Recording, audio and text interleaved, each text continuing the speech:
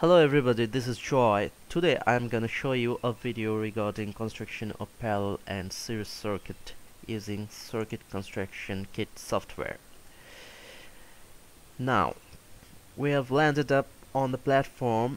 As you can see, after clicking on the icon already set on the menu bar, and immediately you can see grab a wire option, which I am gonna primarily ignore as I am to choose the battery source option. There you can see on the tool menu I just dragged in the battery source on the platform, then a resistor. I'm gonna form the parallel loop with two resistors. The first one you can see, then the second one as you can see, and position them parallelly. Then dragging in a bulb,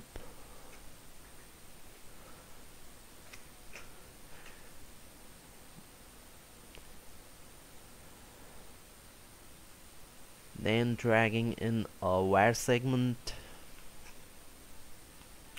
and finally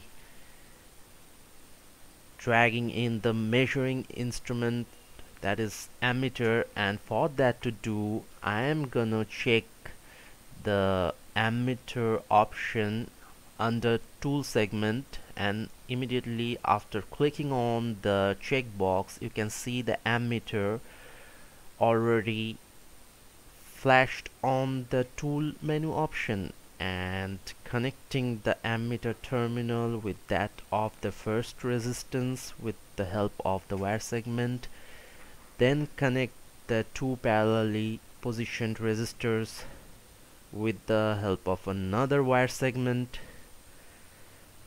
then to construct the parallelly formed loop.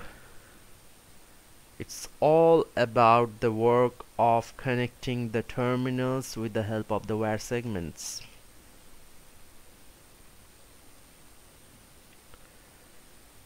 There you are, the loop, the parallelly formed loop is already constructed.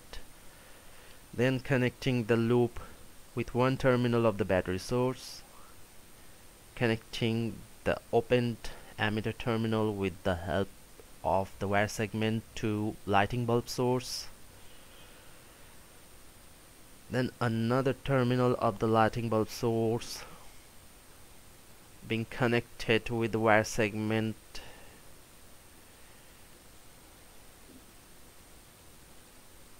then drag that wire segment a bit vertically to connect with other terminal of the battery source, pardon me, and run the circuit. And there you can see when the resistors are in parallel with each other, the ammeter is showing a reading of 0.60 amps.